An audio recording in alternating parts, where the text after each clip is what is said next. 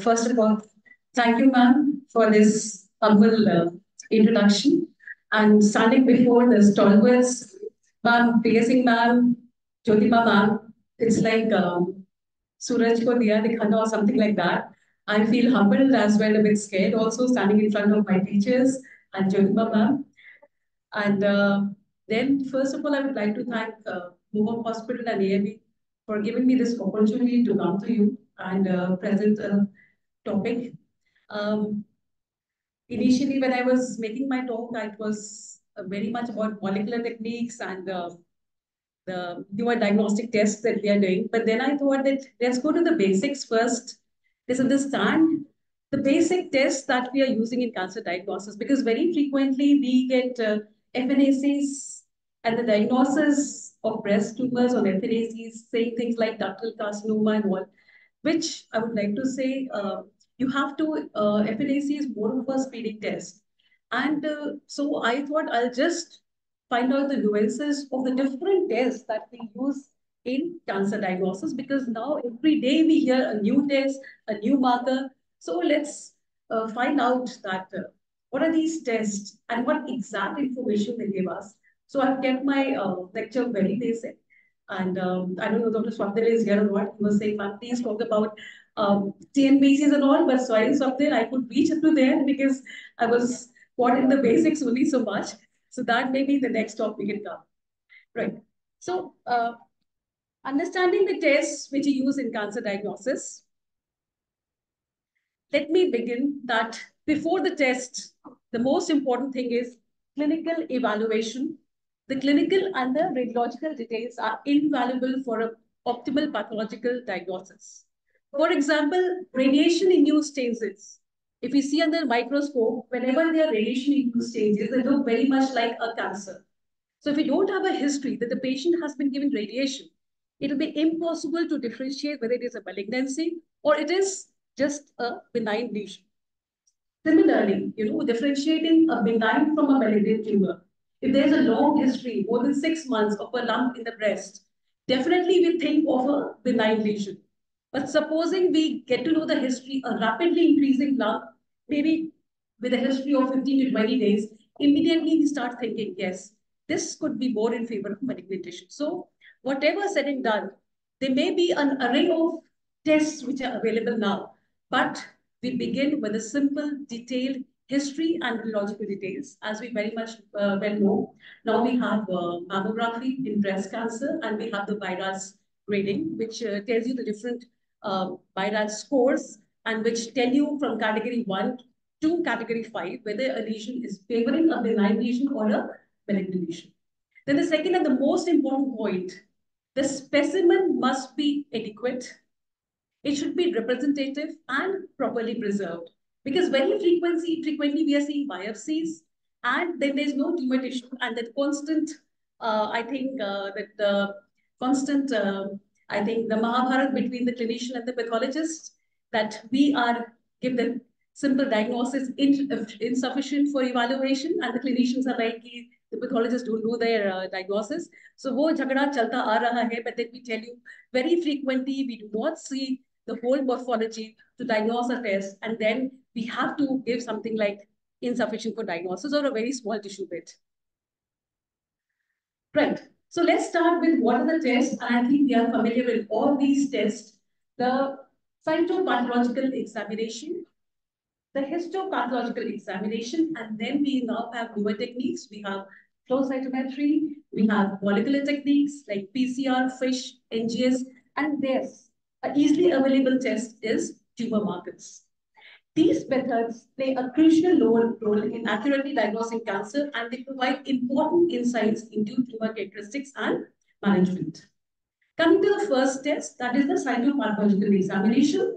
Now, what is cytopathological examination? Here we study the cells to diagnose a cancer, right? So there's a basic difference between cytology and histopathology. In histopathology, we get the whole tissue.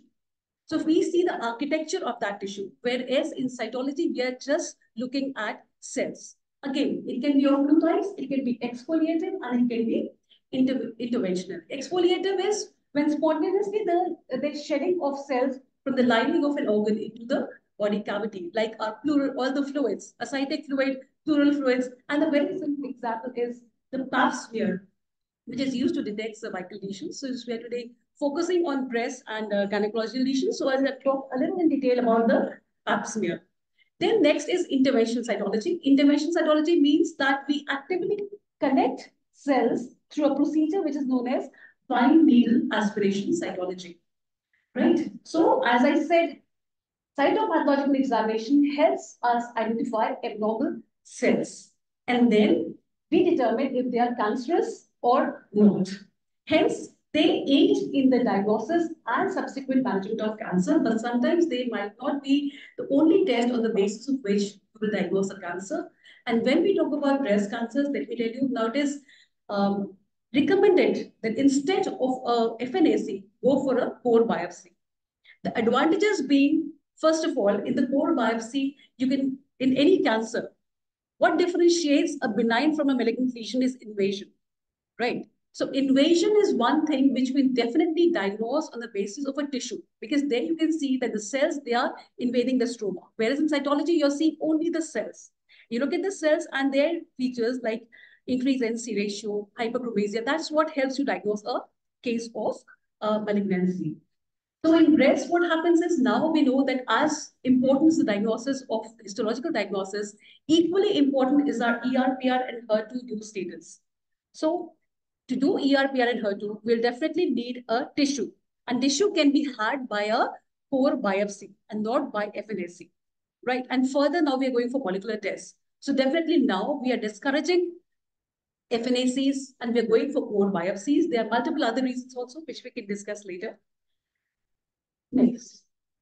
Coming to cervical cancer diagnosis, as I was talking about the pathway, we know that there are various screening techniques for cervical cytology, starting right from the historical test, the PAP test, which was discovered by Patnaikolo, then the visual examination of cervix, then now we have HPV DNA testing, and all these combined together, and we have the updated Bethesda system for reporting of cervicovaginal smears.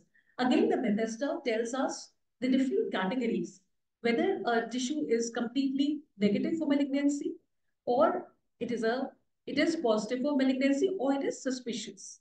Again, so it is more like again a screening test. It is not the definitive test on which we should base our further treatment. It is mainly a screening test, right? Then other changes have occurred over the years, and now we have increased use of one of the techniques, which I think most of my gynecologist friends are now practicing now. It's called liquid-based cytology. And yes, we also now go for high-risk HPV testing. And we have something called co-testing, where PAP and high-risk HPV is done. And I think there are different recommendations.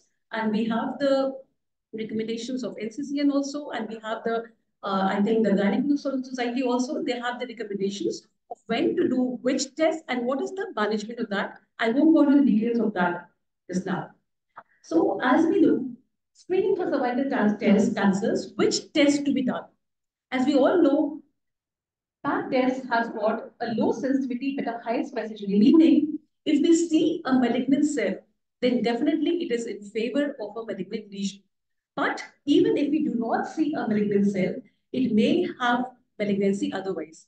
Then we have other methods like visual detection methods, and these can be valuable alternative to PAP stain for cervical cancer screening in low resource settings. So still we can use these tests in combination if we have a low resource setting, but even these tests have got a sensitivity and specificity ranging from 70 to 90%.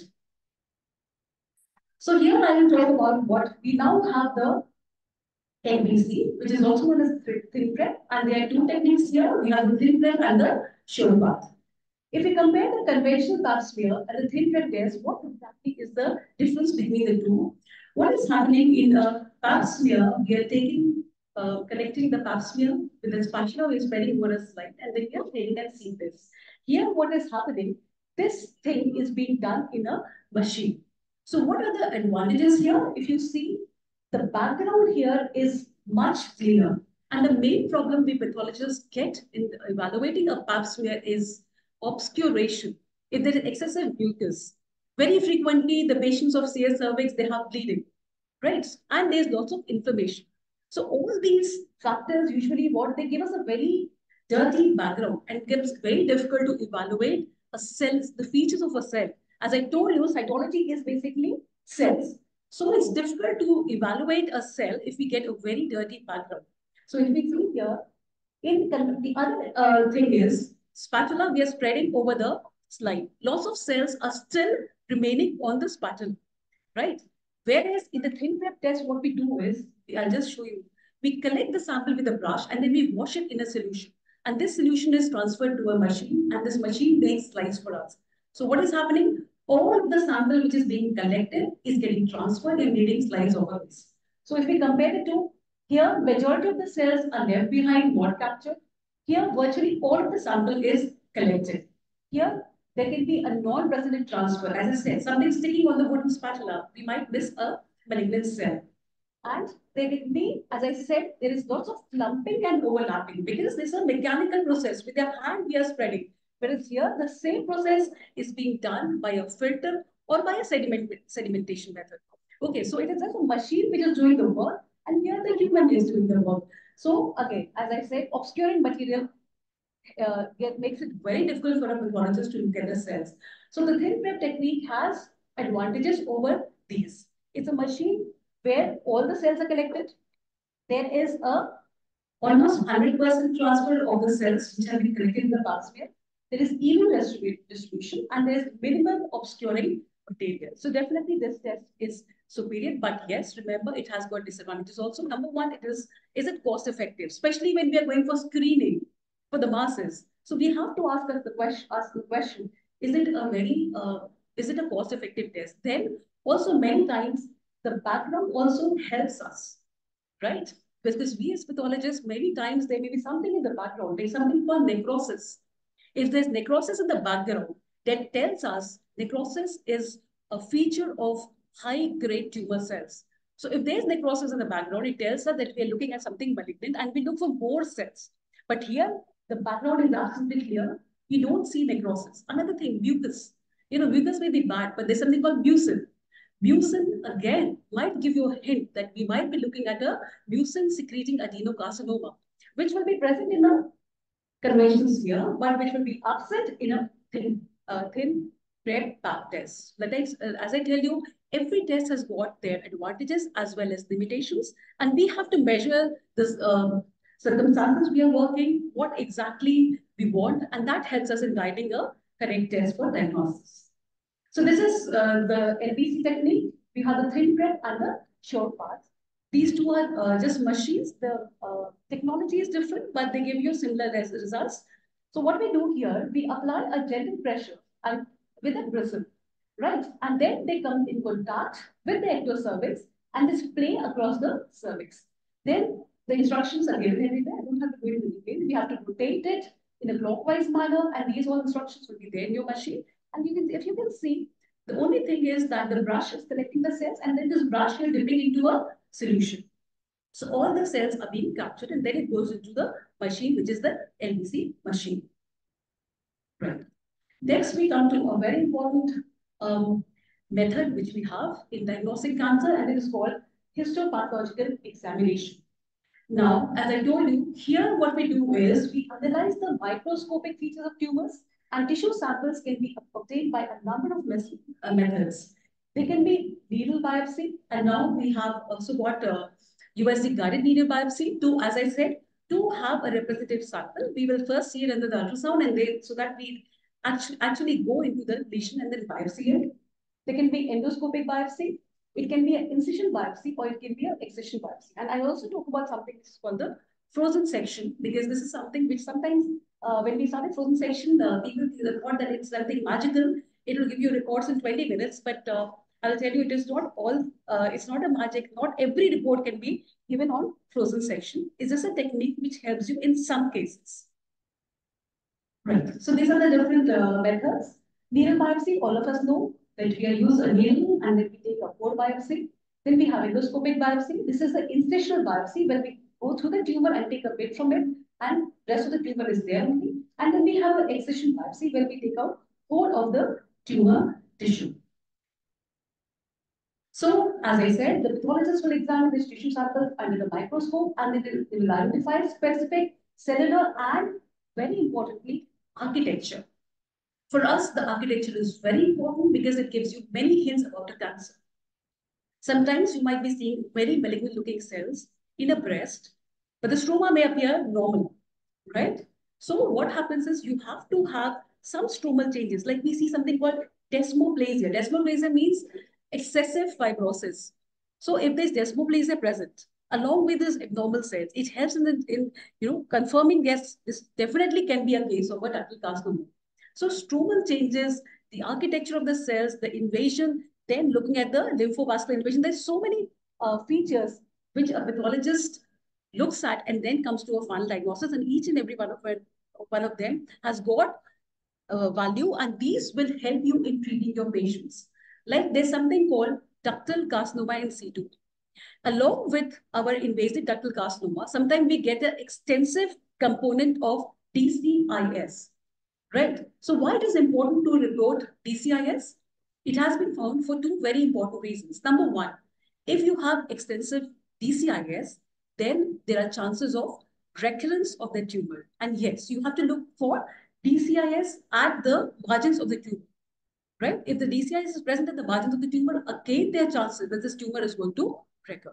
Also, the DCIS tells you a very important diagnosis. If you're seeing lots of DCIS, then definitely the tumor there, histological diagnosis is for invasive ductal carcinoma. It cannot be the other variants of carcinoma like your lobular carcinoma or a metaplastic carcinoma or a sarcoma. So what I'm telling you, there are many, many nuances in diagnosing a cancer, and that definitely are much better dealt with when we have a biopsy, when we have the architecture of the tumor compared to only cells. So as I've said you, it gives you the accurate diagnosis. And here we have very fanciful terms. You must be aware, sometimes we diagnose a tumor as a ductal carcinoma of breast. Sometimes we say it's a tubular carcinoma. Sometimes we say it's a mucinous carcinoma. But hold on, it's not just that we are giving fanciful terms. The importance is that these tumors have got a different prognosis also. A tubular carcinoma has got a very good prognosis. And further, as clinician, I would tell you that if you are getting a diagnosis of tubular carcinoma and you're doing ER/PR and you're getting ER negative, then there is something wrong, because usually the tubular carcinoma, they're very well differentiated tumors and they will definitely be ER positive. So if I'm getting a report of tubular carcinoma and I'm getting a ER/PR negative in that case, which means a worse prognosis, as a clinician, I would tell my pathologist, please redo the ER/PR. There's something wrong with their, maybe your immunos haven't worked, right? So those fanciful terms which we give, they definitely tell you about the prognosis of the patient. Then determining the tumor grade, I'll discuss about this later, the stage of the tumor and width. All these small points, like I talked about DCIS, I talked about the grade, all these help you in guiding treatment decisions, because now the treatment is not just radiotherapy or chemotherapy, blanket treatment is now given. Now we have gone into the era of personalized medicine. We are going into the era of targeted therapy, where a precise report leads you to a precise treatment. And this, I think, will be covered later by my speaker, so I won't go into that part of it. But anyway, what I want to tell you is that all these features help you in making and guiding treatment decisions. So again, this question often arises. Very frequently we get queries from our clinicians that आपने grade बताया है, but आपने stage of tumor नहीं बताया है. So a very simple thing I want to express here, that grade is what a pathologist does, and staging is what the pathologist, the radiologist, and the clinician does. Right. So there's a difference between grade and stage of tumor. When we talk about the cancer grade describes how abnormal the cancer cells look under the microscope when compared to healthy cells. And why this is important? We know, if we go back to our chapter of neoplasia, we know that tumors, they usually develop from normal cells.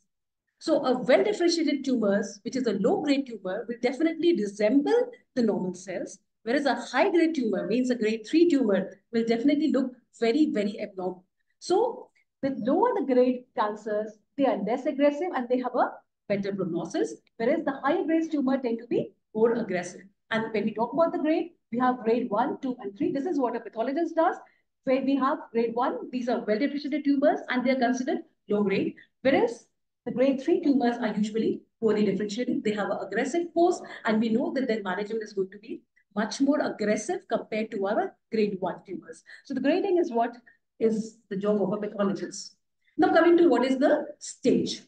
The stage usually explains how large the primary tumor is and how far the cancer has spread in the patient's body.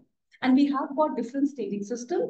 We have the TNM staging system. All the oncosurgeons must be aware of this. And this TNM grading system is based, T stands for tumor, N for node, and M for metastasis. And here the primary tumor T we have depends mainly on the size of the tumor. Then N depends on the lymph nodes involved or not involved. And then the distant metastasis is, then the distant metastasis tell you whether the tumor had metastasized to some other site. Right? So here the role of pathologist, we give you the size of the tumor, we give you the T, we also give you the N. If the regional lymph nodes like the axilla has been sent to us, we tell you how many lymph nodes are there and how many are involved. And this requires further radiological as well as clinical assessment. So this is what we do in cases of breast tumor. We have got the modified Blue-Ridgerson grading system. And as I told you, it tells you how well a tumor is differentiated. So what do we look at?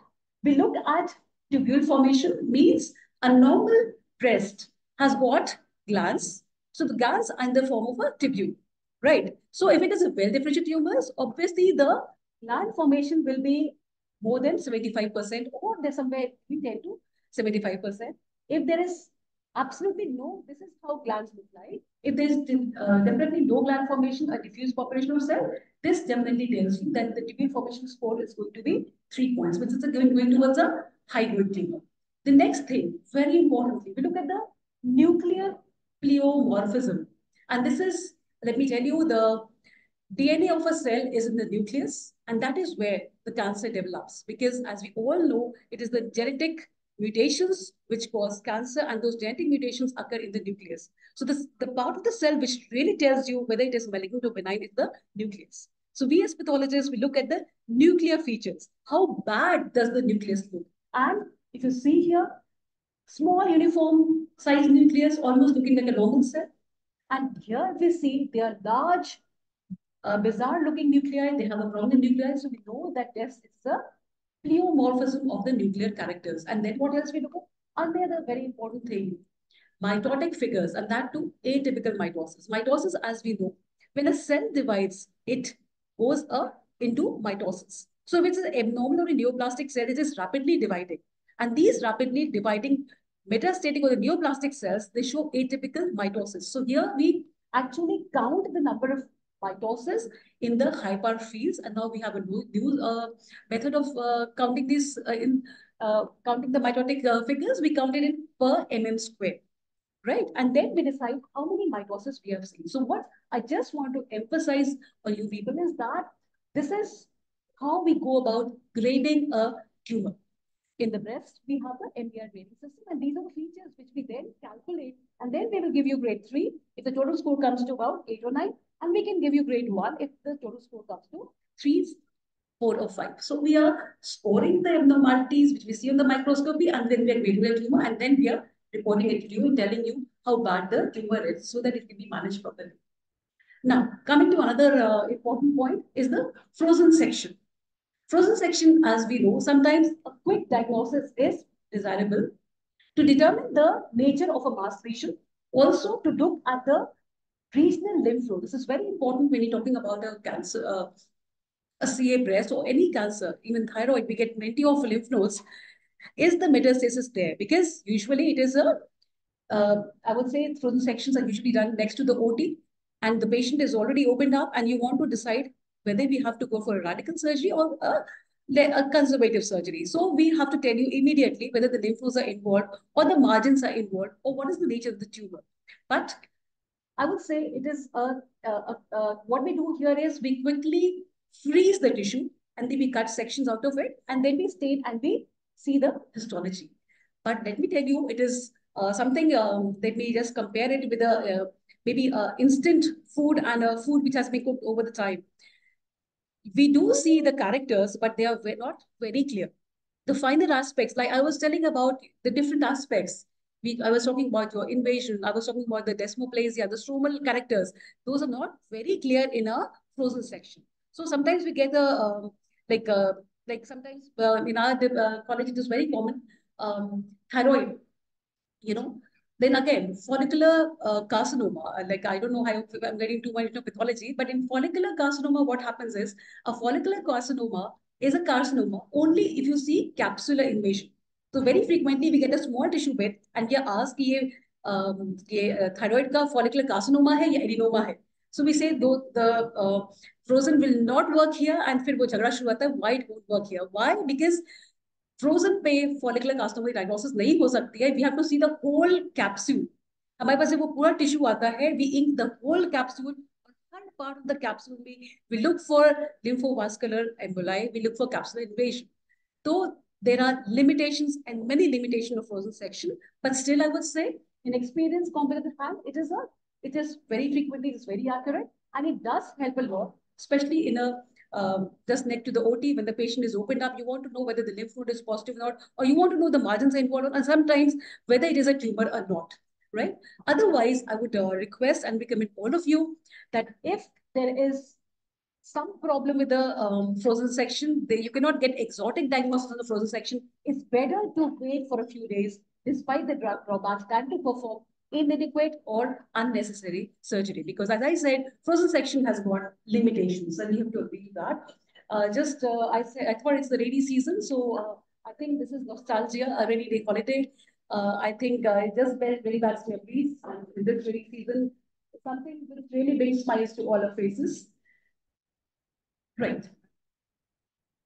I think I will.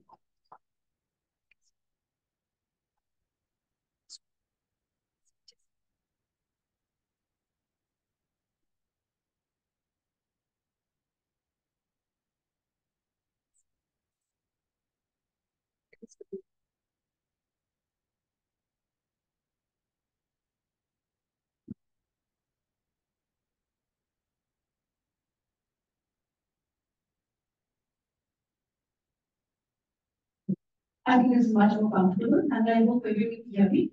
Right. So now we come to another important thing, immunohistochemistry. And now I think when I came to Hyderabad, I was talking about immunohistochemistry. There used to be a black woman in here. But now the surgeons are recommending and telling us इसमें IC लगानी है कि नहीं लगानी है. So this has come up a long way. Immunohistochemistry.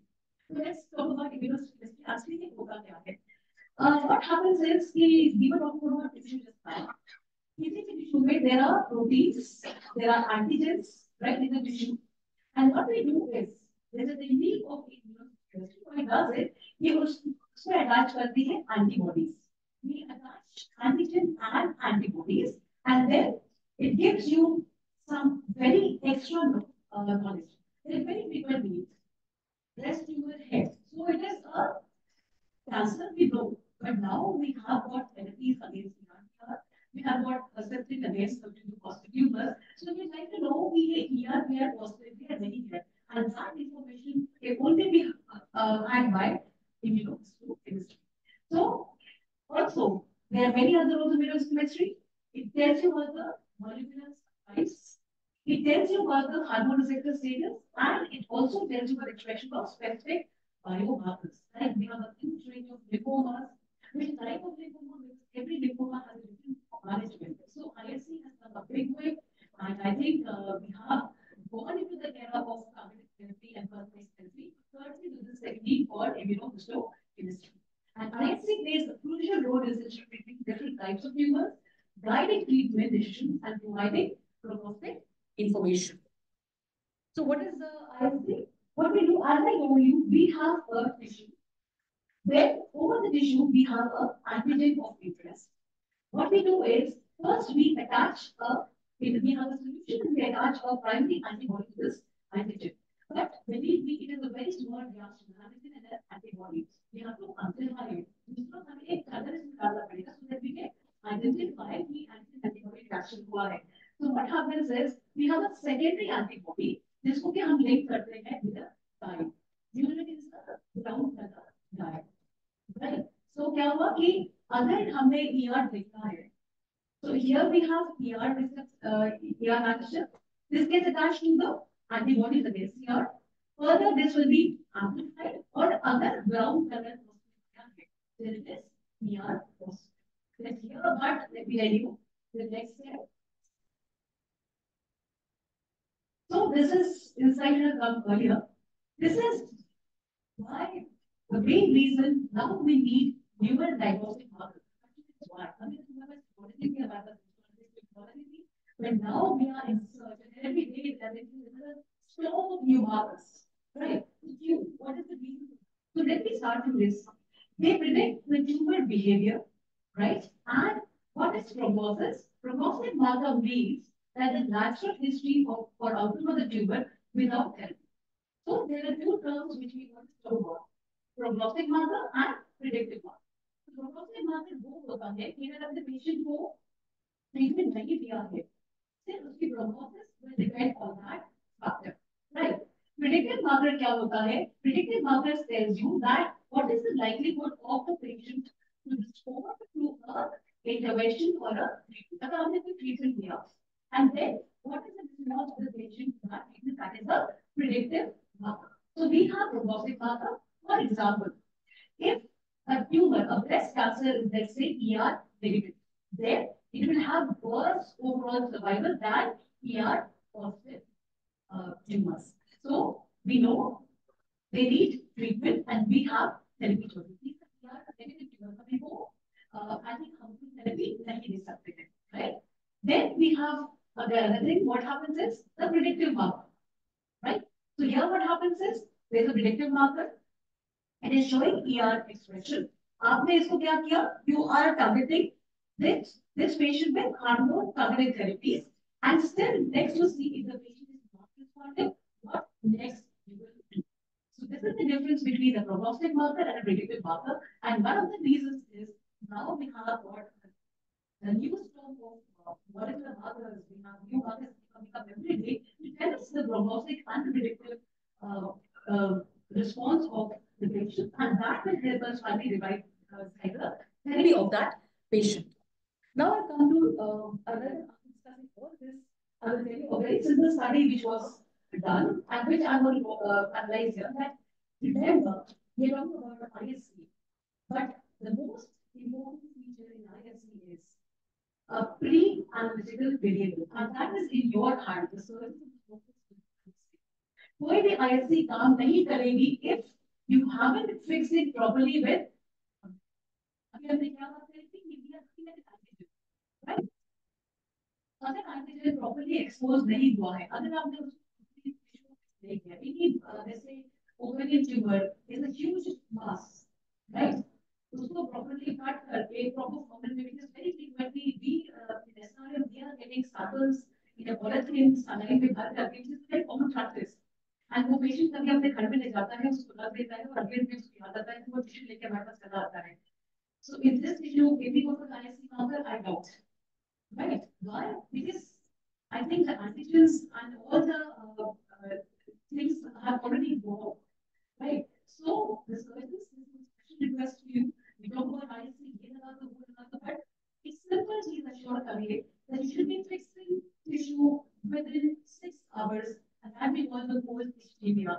Taking out the tissue to the body, and till the time it goes into a fixated. That is the time where it all goes ischemia, and that decides the ISC work या नहीं करी. अगर आपका breast tumour या ovarian tumour या endometrial carcinoma बहुत देर तक बाहर रखा गया है, none of the ISCs are going to work on it, and you might get a report of a triple negative breast cancer, and you might move progressive therapy, and it might have been a ER positive tumor. So here comes our role. Formalin fixation. बहुत simple सी चीज है. आपका formalin is it properly made? Have you made next in your tumor so that the formalin has penetrated inside, and then you have sent it to the pathology for further processing. Okay, so remember the formalin fixation affects the pre-treatment and antigen retrieval. Antibody attach होती है. अगर antigen ही retrieve नहीं हो पाया तो there be no antibody attachment and you get a false negative test. So these are what does formalin क्या करता है? ये एक chemical reaction से cross link proteins बनाता है and that leads to antigen retrieval properly. And finally, अगर हमने over fixation कर दिया है, again you will see that the staining is again not optimal for any component. So this is a simple study I have for you. ये same breast tissue है, right? यहाँ पर क्या था? फिक्सेटिव, इसका फिक्सेशन किया गया 3 घंटे के लिए, राइट? यहाँ पर इसका फिक्सेशन किया गया 6 घंटे के लिए, and here it was properly fixed for 8 hours. And if you see the same tissue, ये cells हमने आपको बताया था कि when we do ISC we put a brown dye. So these are ER positive breast cancer cells. So look at the results here. अगर fixation improper है, less than 3 hours है, so you got a negative result. अगर आपका fixation 6 घंटे है, तो भी you getting a pretty positive. So low ER बोलोगे, after treatment will be same breast cancer. In PO we will get a different treatment. By simple fault of ours, the proper fixation was not there, and this study has been done in the American Journal of Clinical Pathology published. We just did this 3 simple events. So I will emphasize once again, before the pathologist, it's your job to ensure that the specimen is being connected properly and is being fixed properly. Right. So I won't go into the details, but these are the present guidelines. ER जो positivity हम मानते हैं, more than 1% अगर positive है, तो it is ER positive. You see in the previous case, अगर 1% भी test positive है, it's supposed to be a ER positive case. और अगर हमारा fixation graded है, तो we will label it as a ER negative cell. So this is the latest guidelines which say more than 1% positivity is ER positive. And then we have different scores. I won't go into details because that's basically our job. We have the order score, L score. हम देखते हैं कि ER positivity कितनी है. अगर 10% से कम होती है, हम उसको low ER positive होते हैं, उसका मतलब अलग होता है. And if it's more than 10%, then we call it a ER strongly positive. Right. Now we come to another very interesting ISC, because definitely ISC HER2 variants we have now, and we have perceptive variants. So this is a normal HER2 receptors on this normal cell, and this is a HER2 positive cell. So what do we see? They have got excessive HER2 receptors, and again it is important because our HER2 positive tumor cell breast cancer will get a different treatment compared to our HER2 negative tumors. Right. So this is again our guidelines, how we report HER2. We have 3 categories. I see 0 for HER2, we have 1 plus, we have 2 plus, and we have 3 plus. 3 plus is when there is a, then I won't be detail, I just show you pictures. This is what we do. What is important is एक equivocal report होती है. Equivocal मतलब कि can be negative or can be positive. Then we further go for a confirmation by H or FISH, which is a molecular techniques. Right. So this is what we see. It's like a chicken wire or a fish like chemical appearance, and this is 3 plus HER2 positivity. आपको इस cell की membrane में आपको ground positivity दिख रही है. So these are this is our 3 plus HER2, and this is when we do fish. आपको ये green signals दिख रहे हैं. This is what fish amplified HER2. So this confirmation of HER2 positivity or negativity in unequivocal cases is done by fish amplification. Again, I will be detail. This is how we determine whether it is fish amplified or not. We have different ratios. Right. So why it is important? HER2, like we saw ERPR. Similarly, HER2 breast cancer treatment, and I think some will be coming in much detail, but just a few interesting things. Why do these markers? HER2 test has got great utility for predicting response to your trastuzumab, right? Now, trastuzumab with or without combined chemotherapy in metastatic breast tumor, it improves the response rate, time to progression, and survival. And trastuzumab, in given in early breast cancer, reduces the risk of recurrence and pathology. Also, chemotherapy HER2 positivity is associated with relative resistance to endocrine therapy, poor response to stable-based therapy, and an enhanced benefit from anthracycline-based X-ray-based therapy. So you have seen this. One marker gives you so much information to the onco surgeon as to how to further treat your patient.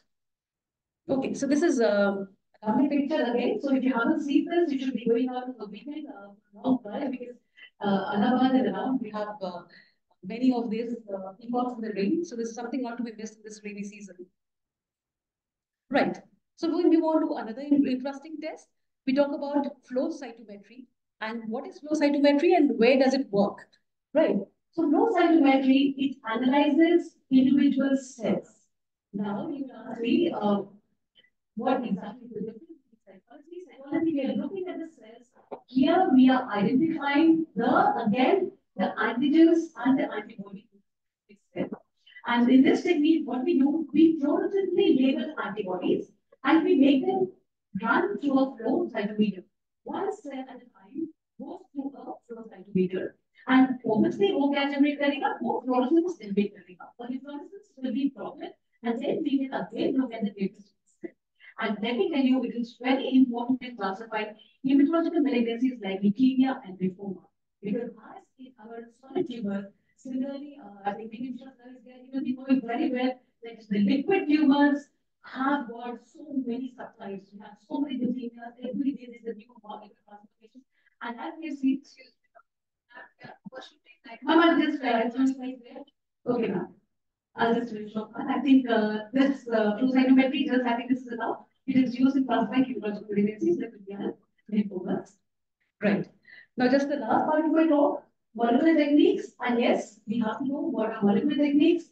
With the molecular techniques, we have PCR, we have FISH, we have NGS, right? So I won't go into the detail about what are these techniques, but FISH, you already have seen what are the uses of FISH in positive tumors. Similarly, now we are going to era of NGS, next generation sequencing. Here, what we do, we sequence large amounts of DNA and RNA, and we provide detailed information for the genetic mutations. This is something of the future. In the future, maybe we are not talking about maybe we will be having genes, and we'll be having drugs to cover those genes. So this is the future of oncology. Right. So again, molecular test, as I've already told you, we cannot we cannot target our hospital to say that this is something in the future. Molecular tests are right here now, and they are being used in all the tumors. And they definitely give us much more information than the routine histology and psychology. I think something will be covered in detail, so I can skip this slide. And ultimately, I would like to say that they will help us select appropriate therapy for the patient. Right. And just an example, molecular tests currently they are used in breast cancer for prediction and prognosis. A patient, once we treat the patient, the next question is, recurrence hogi or nahi hogi, right? The patient wants to know that whether they are being relapsed or not. So that also helps, and we have these different essays, and then in the especially like this is class what oncotype DX. This is done in ER positive patients. The positive cases is estimated the risk of recurrence. And it also helps us select patients for adequate chemotherapy. Just an example of how these are multiple genes which are getting tested, and they ultimately give you a essay and a score, and they help you tell that they tell you there is a risk of recurrence and what aging is required to the patient. So this, I currently go through this because it's something very important. The tumor markers, I think every day we getting patients like PhD does come back. I'm sure it is a case of prostate cancer, and surgeries are being done based on levels of tumor markers. So just chairperson, we have 2 minutes to wrap up. This is something which needs to be covered because this is easily 2 minutes. We see this. Okay, ma'am.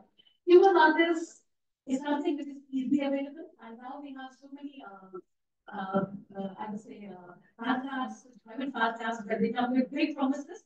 But please, you have to do your test. Great promises not mean that they're getting you the right, they're getting you the right information. You have to be informed. Tumor markers does help us in diagnosis and nutrition. Diagnosis, for example, increase PSA levels. It may be present in prostate cancer, but also in prostatic hyperplasia.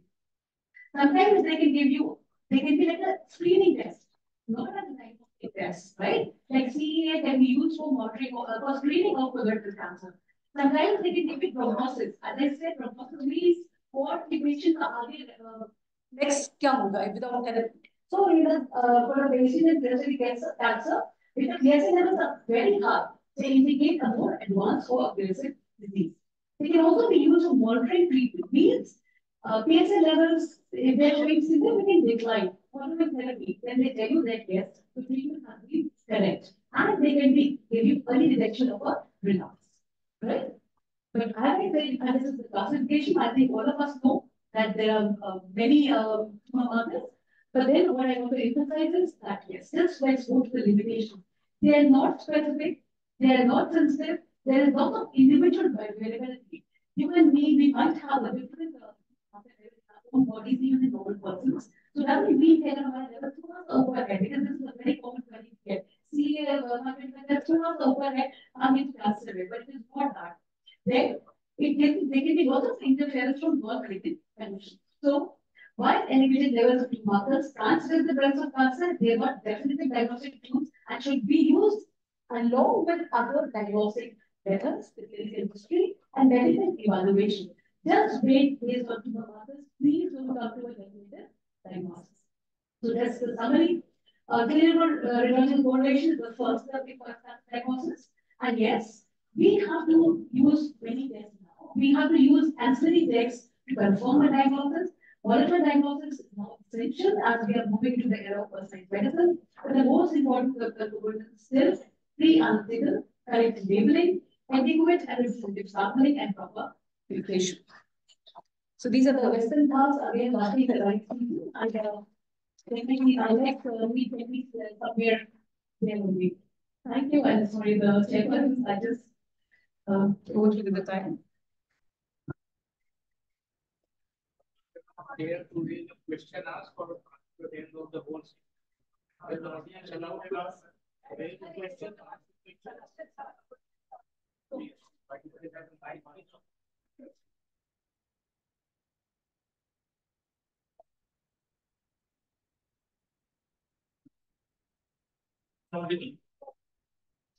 Very nice presentation, Dr. Kachnar. Thank you very much. My query is, you very nicely mentioned the prognostic and the predictive markers. A lot of emphasis was in ER, and HER. But they are very small, just one sentence of reference to genetics, genetic origin. Now, my question here is the role of testing for BRCA1 and 2 gene mutation. You didn't mention anything about it. There was a time, some 20 years back or something, earlier days, I used to see that its role was emphasized as just a predictive marker. If somebody is in strong family history or you suspect something, so you just get this test done and decide whether this is likely to develop ovarian cancer or breast cancer. Then I saw the phase, the era when it was done even in the crude cases of breast cancer to decide the prognosis and the treatment plan. Okay, even the higher center, very good centers of reputed Indian centers were doing this. Now, recently I have seen that trend has again changed and they are not going for it. They are telling the patient that no, it's not required. So I just want from you and also an opinion of the chair, and I feel many oncologists like Sapan Srivastava and Dr. Kamal Singh is already there, Dr. P.K. Mishra. So I would just like to get enlightened about it. What is the correct rate? Whether it, even if patient suppose has been operated for CFS, it still she should go for this BRCA1 and 2 test. So there's a specific indication. Can I take the question, ma'am? If it is indicated, then it is not indicated. That would be the correct one. So number one, BRCA, as we know, these are your DNA repair genes, and they tell you about hereditary breast cancers. So if a young female comes to you and she's presenting with a malignancy, then definitely BRCA is indicated. Number one, genetic hereditary breast cancers have BRCA1 and BRCA2 mutations. Number two, BRCA, as we know the case of Angelina Jolie, right? She was, I think she went for prophylactic mastectomy and as well as urectomy. Reason being, her relatives were positive, maternal aunt or someone was positive for breast cancer. So it helps detect again whether you are susceptible for breast cancer in the future. Number three, now we are doing BRCA mutations in most of the patients who are presenting at an early age group, because now we have a new therapy, I think software will be covering it. We have PAR inhibitors for BRCA2 mutations. Right, sir? So now you have to measure which test in which patient. Not every patient requires BRCA mutations. So we have to know which patients have to go for BRCA therapy, and definitely younger age group or a triple negative breast cancer, definitely will think of BRCA negative. Question is, suppose technically have been done on one side, isn't it? You have done all this ER receptor and all that. But to decide whether she is likely to develop again on the other side, should still a patient of CA breast as a routine or say for screening purpose should go for BRCA1 or 2 or not? I don't think so, sir. In every case we require, but I think our onco surgeons and some of the audience can take this question better, the ones who are treating. Dr. Sapin or Dr. Sapin, you want to comment? Please stop.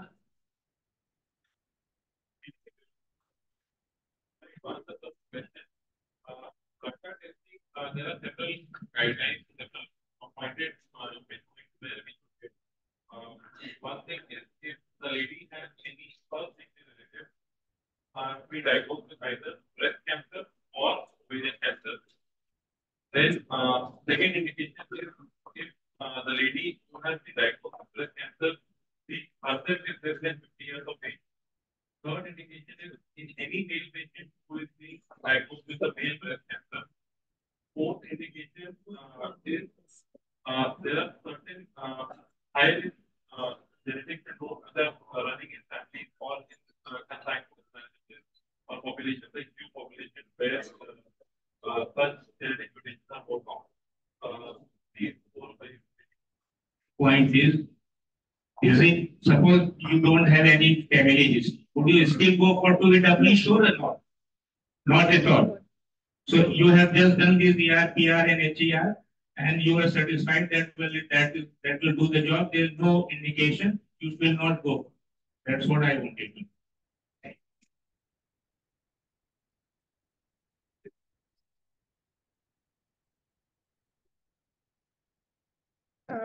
We are already running short of time, so I would request Kamal Singh sir, Director Mohawk Hospital and President Allahabad Medical Association, to kindly honor Dr. Kachnar Verma ma'am with a souvenir.